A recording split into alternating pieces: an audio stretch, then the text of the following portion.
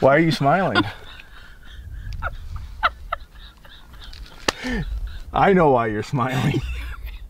He's bad. We're going to Arches, and I have never been there. We are taking this road right here that we've got this amazing free camping spot on into Arches to avoid the crowds. We'll show you a secret way to get into Arches National Park and avoid the crowds today. I'm a little concerned about that. I'm Tom. And I'm Cheri. And we're EnjoyTheJourney.Life.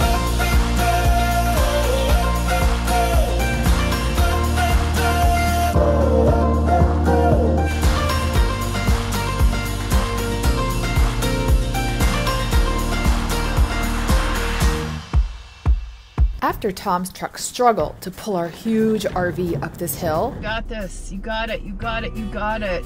Oh my gosh. Oh. We finally got settled into our new campsite.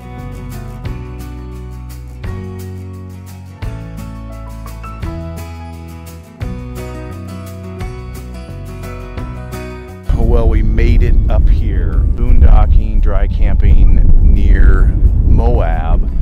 And yeah, what a great spot. It's busy out here for sure, but we scored this spot up here that we have to ourselves right now, kind of on top of a little hill, and the views, I mean, are just great. Out this direction, you don't see any other RVs. This is kind of where a lot of people have packed in. Some of the smaller RVs are kind of more up against that the rock ledge over there. I guess get some protection from the wind because it's as my strap is going around. But yeah, beautiful, beautiful, beautiful sunset here. It's great. Wind is dying down. It's starting to cool off. So yeah, can't wait to see Arches, Canyonlands, do some jeeping out here. So much to do and see. Wow, what a gorgeous view. Can we just stay in this spot forever?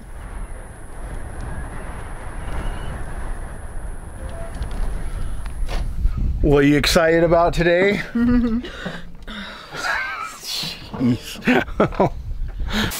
We are going to go to Arches National Park today. We are going to actually take this dirt road that we're boondocking on. It's kind of a secret dirt road. And can I come down? Today we're going to Arches National Park. Yeah, I am excited because it is my first time. That was so awkward. Why are you smiling? I know why you're smiling. He's bad. You are so excited to be doing what we're doing today, right? Yes, we are going. Where are we going? We're going to Arches, and I have never been there. And it's been ages since I've been there, so I don't remember a ton about it, but it's one of the most popular national parks in Utah. The other cool thing is we are taking this road right here that we've got this amazing free camping spot on into Arches to avoid the crowds. We'll show you a secret way to get into Arches National Park and avoid the crowds today. I'm a little concerned about that after yesterday. After yesterday. Yeah, if you haven't seen our Canyonlands video yet on how we went the back door into Canyonlands, you might want to check that out. This is not going to be like that. Okay. Yeah, that was a little of a, yeah. Scary. Heart racer. Scariest cheap ride yet. Yeah, so. I don't like stuff like that. All right, shall we hit it? Yeah, let's All right, do it. let's go. All right.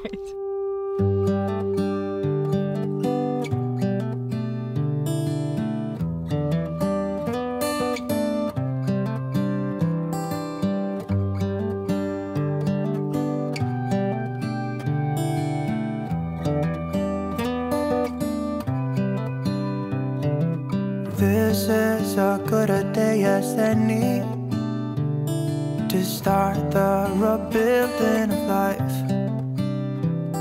The roads that lay open are many. when the old one's gone under the knife. Can you believe the cars, regular vehicles out here? I feel like we're struggling in a Jeep. Right, so it's a secret way to get in, but you gotta have an off-road vehicle because it says 4x4 required, although we are seeing some street vehicles. Yeah. I mean, take your own chances, whatever, but we don't recommend it. Yeah, it's more serious off-roading than we did even yesterday. Yeah. So. Yeah, but there's no drop-off cliff. So no drop-off. I'm good. I can feel the sun on my skin.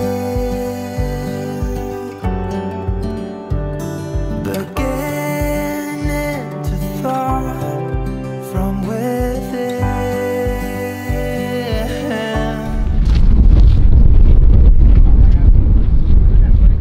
Ready for this?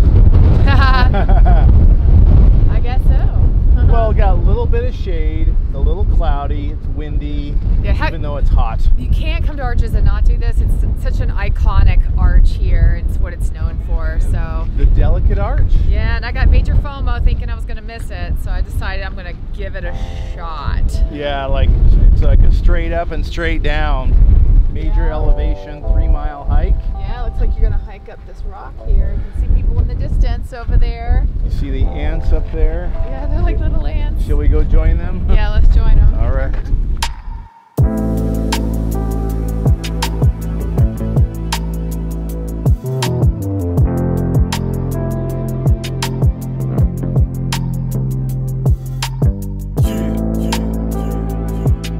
Why did they make the parking lot right here? They could have made this a whole lot easier.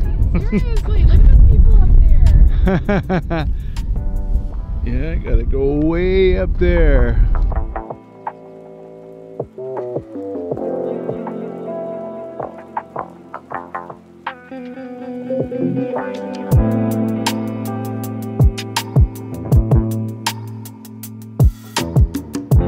Arches National Park contains the highest density of natural arches in the world, over 2,000 of them.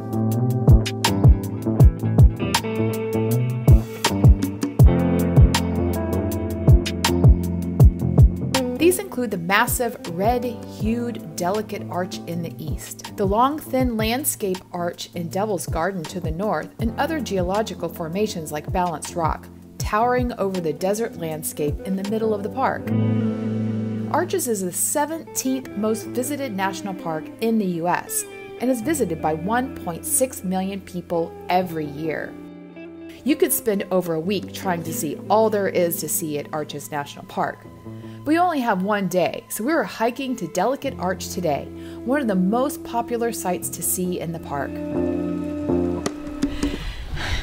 So I said I wasn't going to be doing death-defying hikes anymore, but as I look forward, I'm starting to wonder what I'm doing up here. Yeah. And it's quite the hike up here. Don't get so close to the edge. That's not it. Not it. It's a baby. Oh, there's a soundtrack. Is this the custom arch mix we're playing? The arch mix. Ah, nice.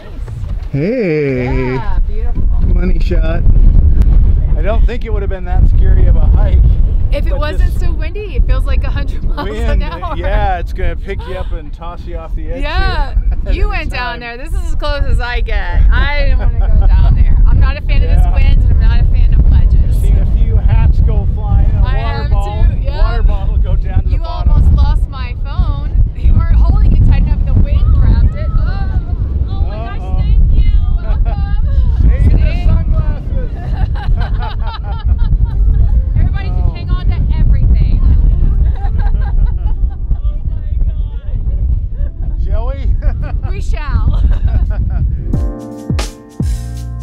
On our hike back down from Delicate Arch, we decided to take the trail to see the Petroglyphs. The Ute Indian tribe carved these petroglyphs sometime between 1650 and 1850 AD. The stylized horse and rider surrounded by bighorn sheep and dog-like animals is typical of Ute Indian artwork. Close to the petroglyphs are the old ruins of Wolfe Ranch. John Wesley Wolfe settled here in 1898 with his oldest son Fred. The Wolfes built a one-room cabin, a corral, and a small dam across Salt Wash, enough to support a few cattle. For more than a decade, they lived alone on the remote ranch.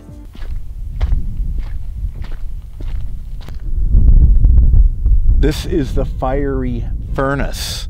I guess it's named after the kind of reddish tinge when the sun starts to set, makes it look like a furnace. It's not actually on fire or really hot. And you can actually hike back in here, but a permit is required. Nice how the red rocks are set up against the snow-peaked mountains over there. Pretty cool.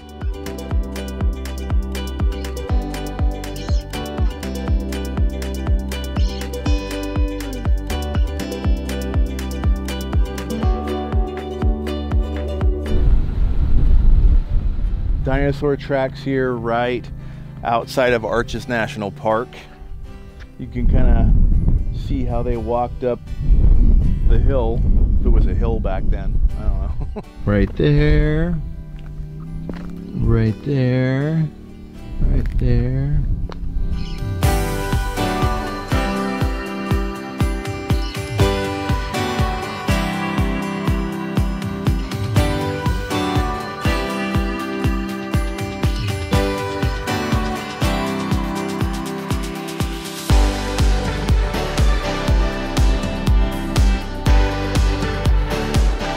And the right way to celebrate exploring Arches National Park is grilling some steak.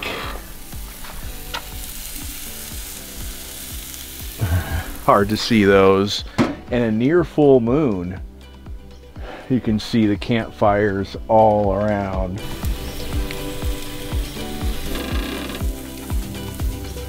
Be sure to subscribe because coming up, we will take the Jeep on one of the scariest roads in the U.S., the White Rim Road into Canyonlands National Park.